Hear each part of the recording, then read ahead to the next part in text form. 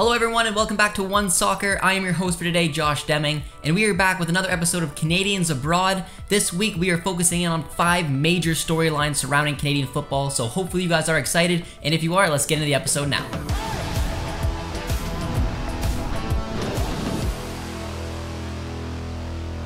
Alright everyone, so to kick off this week's episode, we are focusing in on FC Hollywood. That is right, FC Hollywood is back. Bayern have made a statement by sacking Julian Nagelsmann while he was away skiing and have appointed Thomas Tuchel. This is massive news because Nagelsmann was on the way to lead Bayern to a potential treble. They are competing in the DFB Pokal, they are competing in the Bundesliga, and they are competing for the Champions League. But they wanted Tuchel, they didn't want to miss it on that opportunity, so they sacked Nagelsmann and in comes Thomas Tuchel. But us Canadians are wondering, what does that mean for Alphonso Davies? Well, under Nagelsmann, Davies has been currently playing some fantastic football, some of the best form I've ever seen him. He's playing in a back 3, which allows him to play as a wing back, which in my opinion is where he's best suited. He bombs up and down the pitch, he's got great defensive attributes, he's contributing with goals and assists, and he's just in perfect form. So seeing Nagelsmann go right now isn't ideal mid-season going into a Champions League quarterfinal, and when our Canadian starlet is shining the way he is, it's not ideal.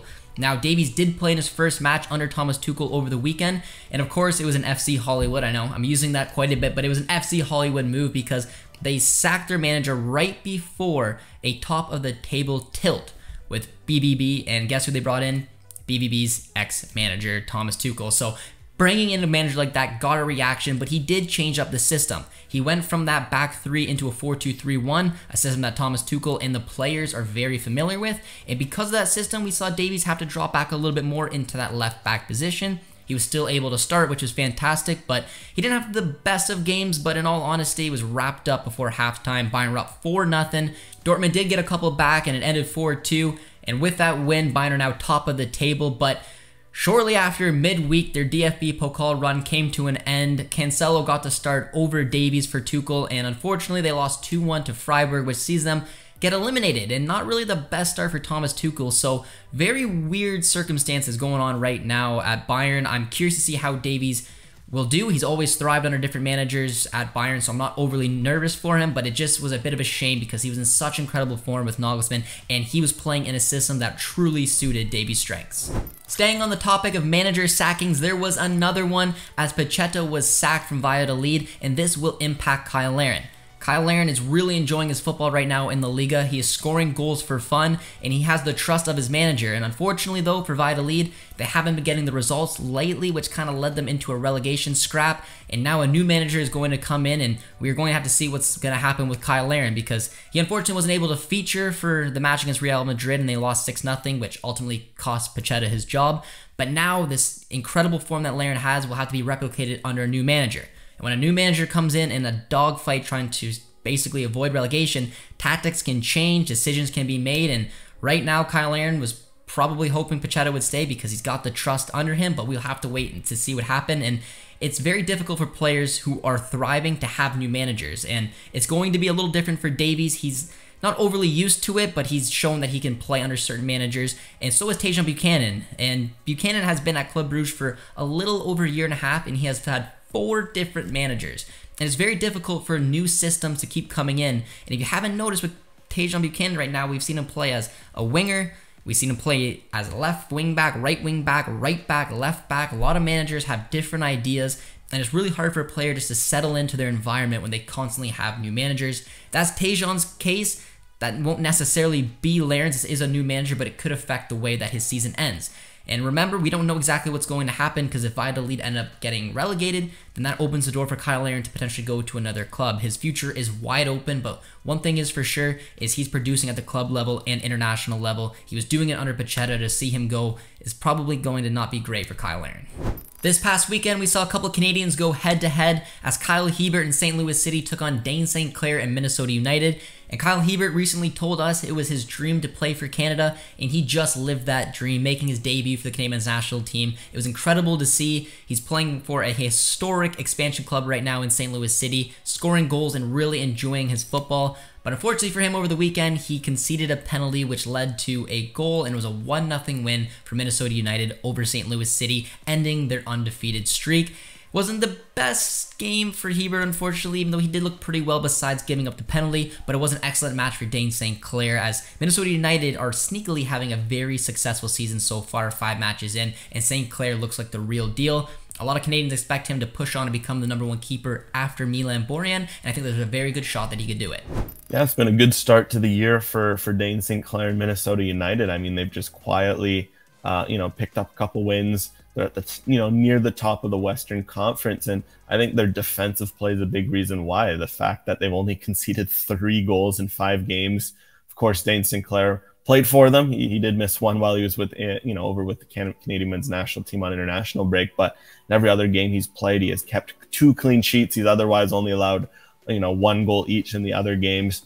And that bodes well. I mean, Minnesota did shore up their backline. Last year, they were very leaky. So what happened was that Dane St. Clair was relied upon a lot. And this year, he doesn't have such a big load on his shoulders, but he's doing very well. He's commanding their backline, keeping it organized. And when he's called upon, which is, a lot less than last year, it's still been very good. And he made some key saves against this St. Louis team that's been scoring a lot of goals. And the fact that, Minnesota were the first team to go there, keep a clean sheet in St. Louis too, not, at home. Get that first win over St. Louis with St. Clair keeping a clean sheet, playing a big role in that. It's a good sign for him. And I think it's something where he's pushing Milan Borjan and pushing Max Kruppo when he'll be back. So if he can keep getting those reps, he's, still super young, just 25, about to turn 26. If he can keep getting those reps, maybe a European move will beckon, but certainly more minutes for Canada, potentially starting at a Gold Cup, for example, and then we'll see where he takes it from there, but very encouraged by what he's shown so far this year. A few other Canadians went toe-to-toe as in the Women's Champions League semifinals, we saw Chelsea take on Lyon. You had Fleming Buchanan against Cyle, and it was an incredible match. Lyon went on to win 2-1, which sent the match to extra time, 2-2 on aggregate. It went to a penalty shootout. Buchanan played incredible all match long. Cyle scored a goal, and of course, Jessie Fleming came on to take a penalty, which she converted. Chelsea won 4-3 on penalties, and they are going to the Champions League final. And on the other side of that semi-final, we saw Ashley Lawrence and PSG taking on Wolfsburg. Unfortunately for them, they slipped though as Wolfsburg move on to go and join Chelsea in the Champions League finals. So we have 2 Canadians there, Fleming and Buchanan, and they are looking to make history. Yeah, Kadisha Buchanan is just rounding very nicely into form for Chelsea. It's still a new signing. It's important to remember, and I think it's come at the perfect time for Chelsea as she's really stepped up in some big games. And I think the Champions League was a great example of that. They got drawn with Lyon, who, they'd won 6 of the last 7 Champions Leagues. Of course, Buchanan a part of 5 of those teams, so she was very familiar with what they're able to do. But it was a tough draw as Lyon finished 2nd in their group. It's pretty much a worst case scenario, but Chelsea took it on the chin. They went out to Lyon. They got a key 1-0 win. Buchanan played, very good in that game. And then Lyon came to Stamford Bridge, gave them a bit of trouble, but Buchanan held her nerve, did what she needed to do. They got through on penalties. And I think the best growing sign of her confidence is that she went 90 on the weekend against Aston Villa a few days later and looked even better. She looked great, made some huge interventions. Chelsea won comfortably 3-0. And I think that's key because earlier in the season, you could tell that, Chelsea really wanted Buchanan for a Champions League. She was playing in those Champions League games. Sometimes in the league, it was a bit of a fight. Chelsea do have a deep squad, so she wasn't always playing, but now it feels like she's playing week in, week out, getting these 90 minutes look better and better. And I think this is exactly what Chelsea wanted when they signed her. They got a Champions League winner, someone who'd played in these big games, played in these finals, had done well. And now the fact that she's helped Chelsea get to the semifinals, they have a very good shout of going out and winning it all. I think, it's showing why Chelsea made this move to bring her in. And I think it's perfect timing for them. And for Canada, you can't help but be excited because with the World Cup just around the corner, informed Buchanan is going to go a long way because when she's at her best, she's one of the best center backs in the world for a reason.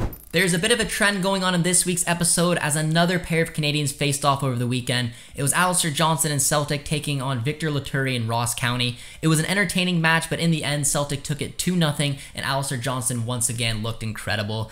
A performance was so good, it earned himself a spot in the Scottish Premier League Team of the Week. He just loves this league, he loves this club, and he's continuing to show why he's one of the best defenders in this league already. But on the flip side of that result, Victor Loturi also had himself a pretty impressive performance. It is never easy taking on a club like Celtic, but he held his own, he looked good, and he got one over not only once, but twice on Alistair Johnston. I had to show it, I'm sorry Alistair, but Loturi got you there with some incredible footwork, and it just shows that he's continuing to grow in this league. His confidence is getting better, and he could be a very important player for the Canadian men's national team in the future.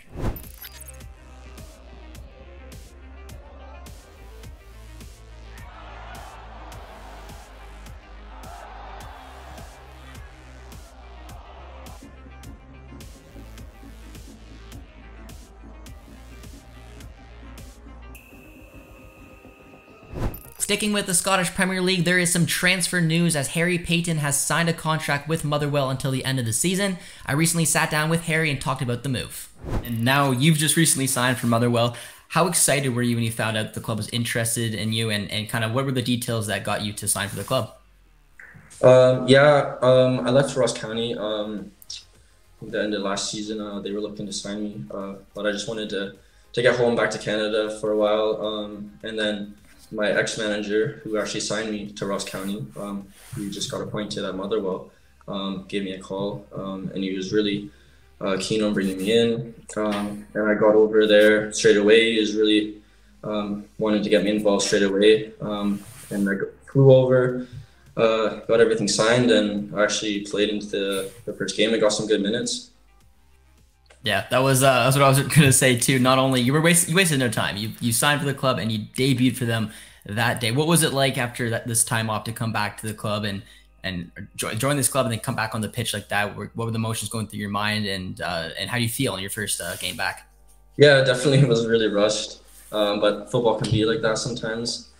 But yeah, I was just really happy to get it sorted.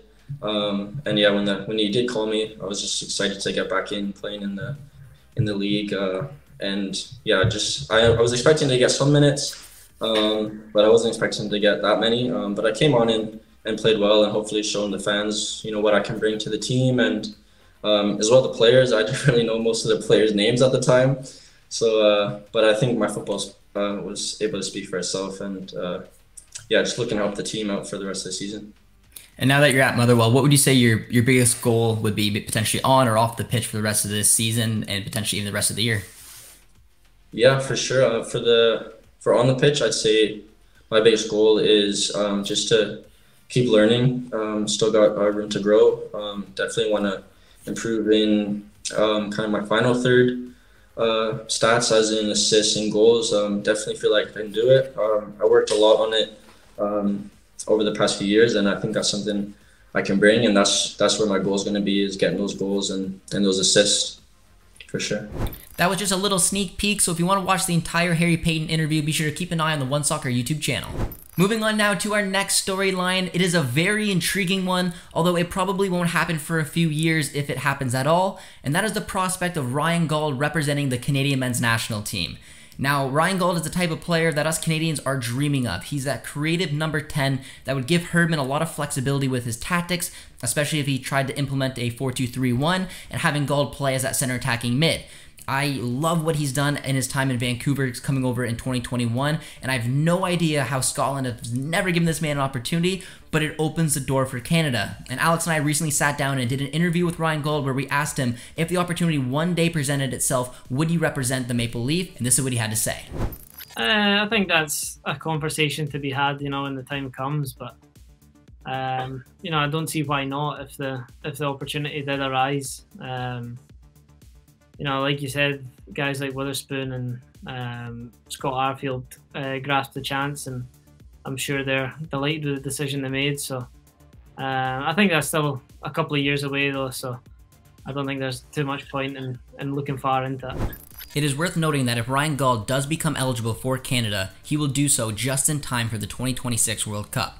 And what an opportunity that would be to be able to represent Canada like that on home soil. That is all the time we have for in this week's edition of Canadians Abroad. I really hope you all enjoyed it, but I need you all to stay tuned to OneSoccer for the month of April. It will be absolutely crazy. The Canadian Premier League is kicking off, and I will be doing a match vlog for that. I'm going to Hamilton to cover the season opener for Forge FC. It will be a lot of fun. I got a lot of help going on with that video as well, so definitely stay tuned and watch out for that. We have the Canadian Championship as well, CONCACAF Champions League. Alphonso, Davies, and Bayern are taking on Manchester City in the Champions League. That will be an insane two-leg affair to see who moves on to the semifinals. And of course, our Canadian women are in action as they take on France in a friendly. So much action. If you want to catch all of that, we'll be covering it here at OneSoccer, so definitely stay tuned. And if you enjoyed this episode, we will see you guys next week.